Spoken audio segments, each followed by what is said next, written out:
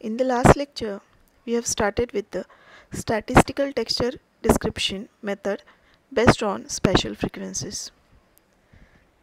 We have learned the calculation of first order features using moment calculation. It finds mean, variance, but it does not give the information related to neighboring of pixels.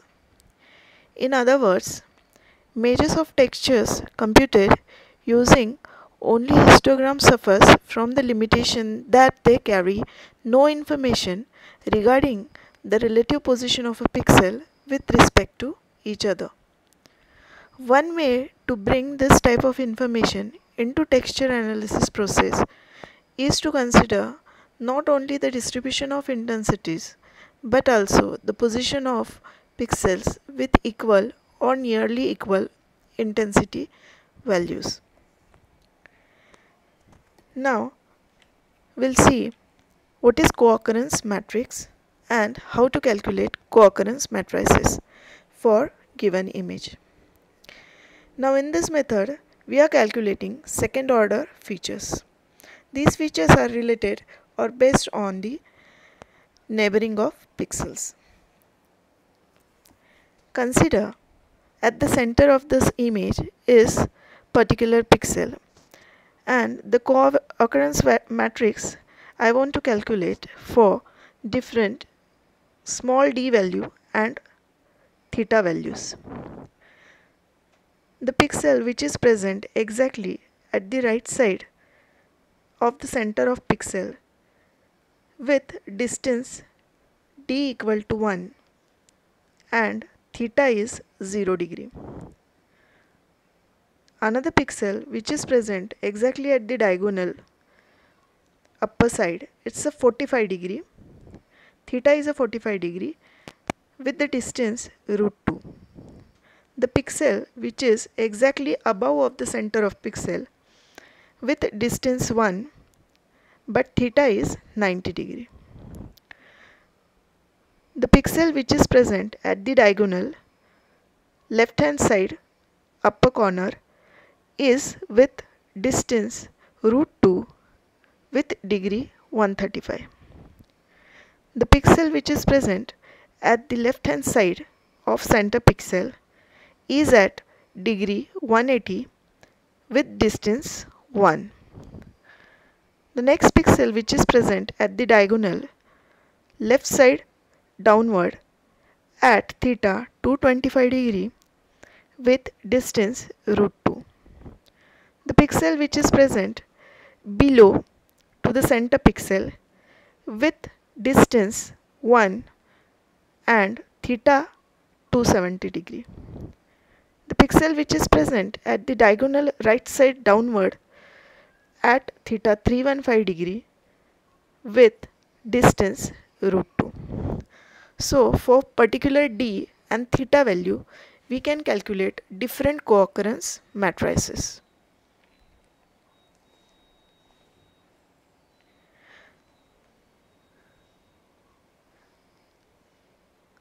Let us take example 1. In this, f of xy is given with matrix size 5 by 5. F of xy is the input image with pixel values 0, 0, 0, 1, 2, 1, 1, 0, 1, 1, 2, 2, 1, 0, 0, 1, 1, 0, 2, 0, and the last row is 0, 0, 1, 0, 1. Now this is input matrix given with the size 5 by 5. We need to calculate a co-occurrence matrix. D and theta is given. D is a root 2 and theta is minus 45 degree or it is equal to 135 degree. Now from this matrix we need to calculate a capital A matrix. The size of A is determined by the number of distinct gray levels in the input image. Thus, application of the concept discussed in this section usually requires the intensities be recontest into a few gray levels bands in order to keep the size of A manageable. Now let us see step by step how to calculate this A matrix. Now input image, the title is given is figure A for the input image. Now see the figure 1, see figure B. Now first of all we need to find out what will be the size of A matrix. Now the size of A matrix does not depend on the size of input image f of xy, but it is depend on the number of gray values are used in f of xy. Now in f of xy, let us see how many different gray level values are used. 0 is there, 1 is there, and 2 is there. So f of xy is just made up with 0 gray level value, 1 gray level value, and 2 gray level value. Only 3 gray level values are present in f of xy. So the size will be 3 by 3. So size of A will be 3 by 3. In that we have to give the indexing 0, 1 and 2 in the column, and in the row also 0, 1, 2. This matrix is always a square matrix. So the size of A is 3 by 3. It is shown in figure number B. Now how to create this A? Now see in figure C, the first value at 0th column and 0th row is C00, where first number indicate the number of row and second number indicate number of column. So the first value at 0th row and 0th column is C00. Similarly, at 0th row and first column is C01. The next value is C02 at 0th row second column. Next value is C10, next is C11, next is C12, then C20, C21, and the last value at second row second column is C22. Now let us see step by step how to calculate this C00, C01 up to C22. Now again remember, we need to calculate this co-occurrence matrix A for distance root 2 at theta minus 45 degree. Now again I have written the same input matrix here in figure A. Now let us calculate C00 value. Now this C00 is 0, 0 pair. Now find the pair of 0, 0 with minus 45 degree or 135 degree. Now it is indicated in figure number A with red arrows, and these are 4 pairs we are getting with 0, 0, and these are 4. That's why C00 value in figure D is given 4. Similarly, C01 is calculated in figure number E, and these 01 pairs, only 2 pairs are present, is shown in figure number A with black arrows, and it is 2. That's why C01 is 2. The next value is C02 with pair 0, 2, and such only one pair is present, and it is written in figure number F. That's why the value C02 is 1. It is indicated in figure number A with red arrow.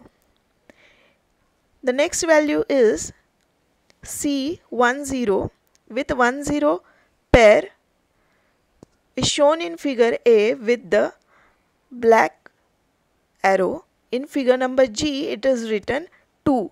Two such pairs are present in figure A. We can see here. That's why the value C10 is 2. Similarly, now see in figure number H for the pair C11, in figure number A, it is shown that such 3 pairs are present with value C11. It is indicated in red arrows. It is 3. In figure number I, the pair value for C12. Now see in figure A, such 2 pairs are available for C12 and that is represented in blue arrows. Next value is shown in figure number J with C02. The C02 is 0 is written in figure number J because there is no such pair with 20 is present. That's why the value is 0. Now for C21, such a pair with 2 pairs are present. We can see in figure number A with black arrow. That's why the value is 2. And C22 value is 0 because no such pair is present in the original image. Now if we'll combine all the images, we are getting complete A matrix and the values are 4, 2, 1, 2, 3, 2, 0, 2, 0 at distance √2 and theta value is 135 degree. Now let us take the addition of all these pair values. That means 4 plus 2 plus 1 plus 2 plus 3 plus 2 plus 0 plus 2 plus 0 and it is equal to 16. So co-occurrence matrix is this A divided by 16. That means 4 divided by 16 is the first value, second value is a 2 divided by 16 and so on. So what exactly this 4 divided by 16, 2 divided by 16 is getting? It is nothing but the probability of particular pair is present at D and theta values. Now let us see another example. Example 2. F of xy is the same image. Now we'll change the D and theta values. Now we'll consider D as 1 and theta as 0 degree. That means 0 degree means only right side pixel we will consider with distance 1. Let us see step by step. Again, first we need to find out what will be the size of co-occurrence matrix. Only 3 gray levels are present, 0, 1, 2. That's why the size is again 3 by 3. Now let us calculate C00 from the image, original image. In figure A, for C00 is indicated by red arrows and such a 0 pairs, 4 pairs are present. That's why the first value is 4,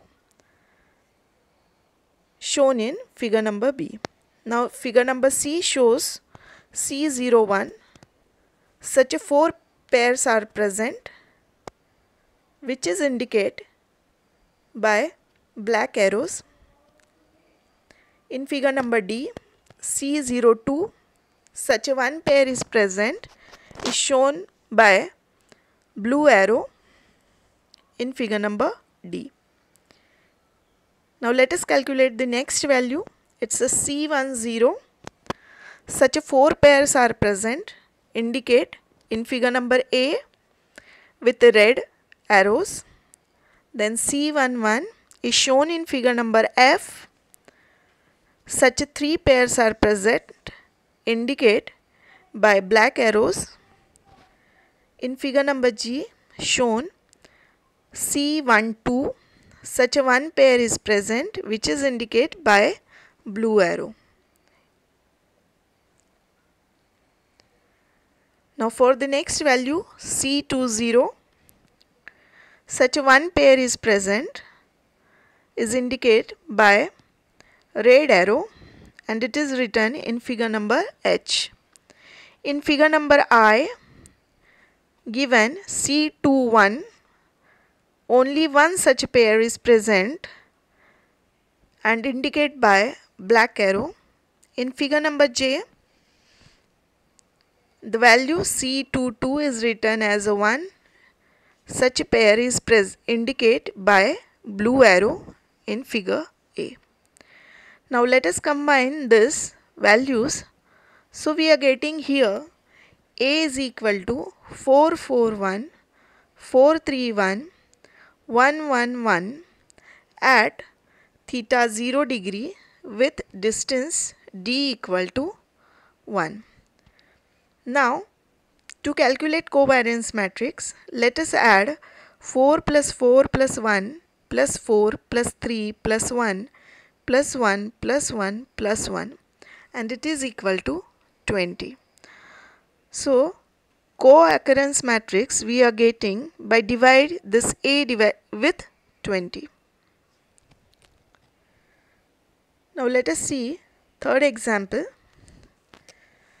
Now here f of xy is with size 5 by 5 is given. The values are 0, 1, 0, 1, 0. Next row is 1, 0, 1, 0, 1. Third row is 0, 1, 0, 1, 0.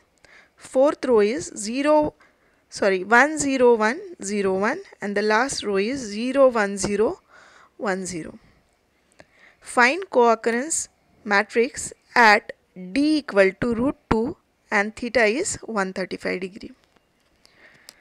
Now to calculate the co-occurrence matrix, let us go step by step. First we have to decide what will be the size of A. Now in this given image, only two values or gray level values are present, and they are 0 and 1. So the size of A will be 2 by 2. And A we are getting as 8, 0 and 0, 8. And the co-occurrence matrix we are getting as 8 divided by 16 and 0 divided by 16, 0 divided by 16, and the last value is 8 divided by 16. Now this is the method to calculate the co-occurrence matrix. Now from this co-occurrence matrix, how to calculate second order features? Consider a first example. In the first example, the co-occurrence matrix or A matrix we are getting as 421, 232, 0, 20, and total number of point pairs are indicated by small n. It is equal to 16. So co-occurrence matrix C is equal to 1 by 16 into A. And this C is called as gray level co-occurrence matrix or GLCM. Co-occurrence matrix descriptors are maximum probability, element difference movement of order K. Third feature is inverse element difference movement of order K. Fourth is uniformity, and the last one is entropy. Now for this example, we will see how to calculate these 5 features from this co-occurrence matrix. First feature is maximum probability. The formula for maximum probability is maximum for ij of C of ij. Now again I have written C here, C matrix. Maximum probability we are getting here is 4 by 16. It is nothing but 0.25. That means 0 such pairs are 4, and this is maximum probability. That means 1/4 of all the pairs. Second feature is element difference moment of order k. The formula is summation over I, summation over j, I minus j raised to k into C of ij. Here I and j indicate the row and column of C matrices. So the indexing you can start with the 0 or 1, there is no effect. If I'll start with the 0, it will be up to 2. If anyone will start with a 1, it will up to 3.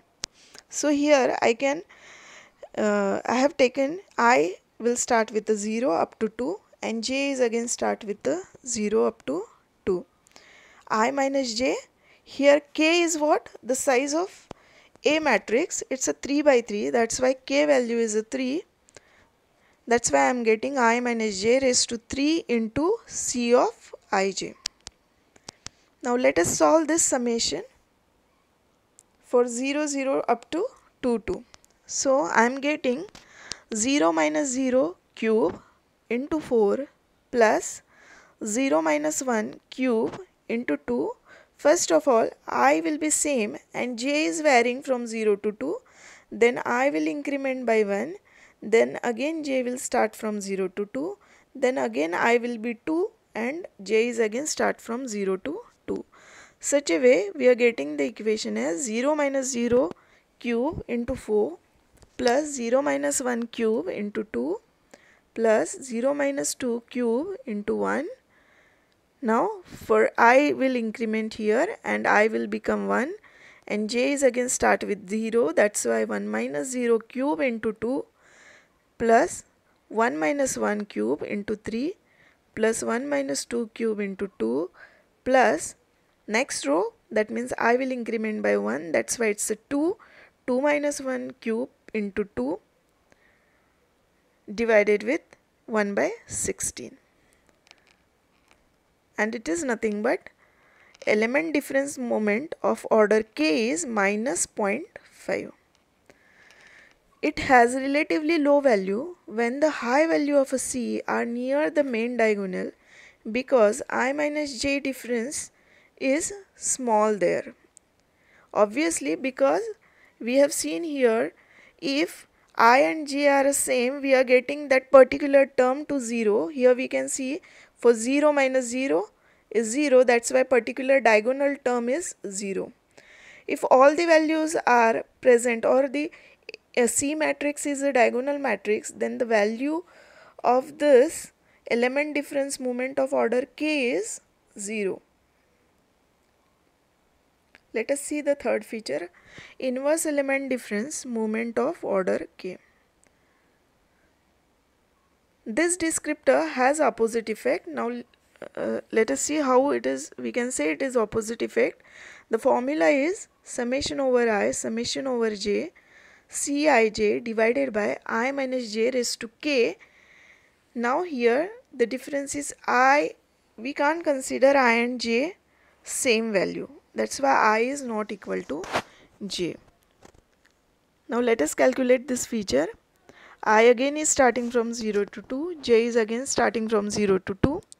Cij divided by I minus j raised to 3. Let us solve the summation. It's 2 divided by 0 minus 1 cube. We can't consider 0 0, 1 1 and 2 2. That means the diagonal element we can't consider. Other than diagonal element we need to consider. That's why the values are 2 divided by 0 minus 1 cube plus 0 minus 2 cube plus 2 divided by 1 minus 0 cube plus 2 divided by 1 minus 2 cube plus 0 divided by 2 minus 0 cube plus 2 divided by 2 minus 1 cube into 1 by 16. If we'll solve this, we are getting this inverse element difference moment of order k as minus 0.0078125.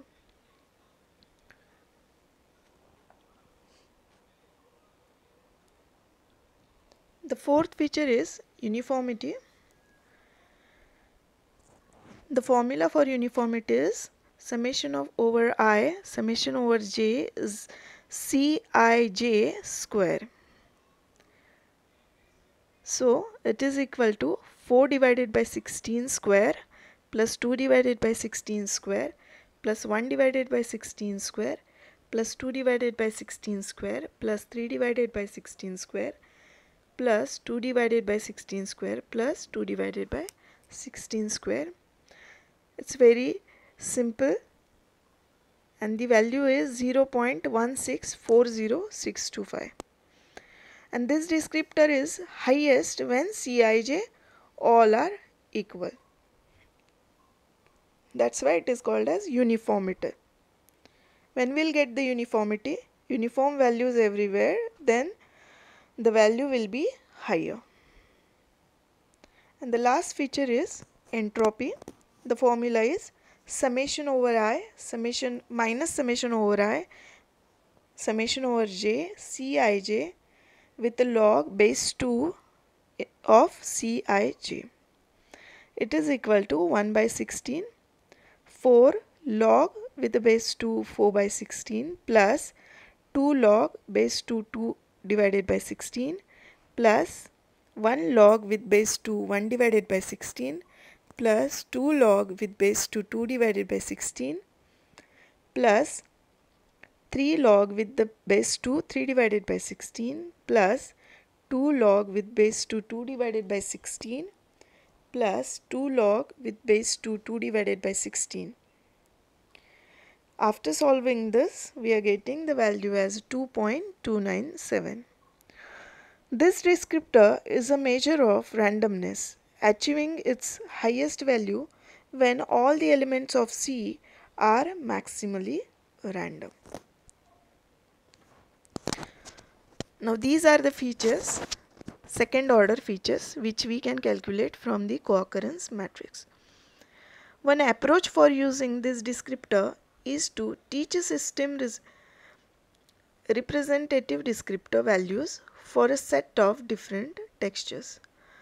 The texture of an unknown region is then subsequently determined by how closely its descriptor match those stored in the system memory.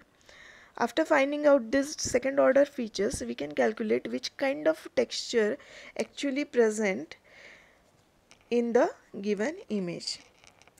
The advantage of this method is that it takes into consideration of spatial properties, but the limitation of this method is that it does not consider the primitive shapes. So basically we are not used for this method for large primitives. Thank you.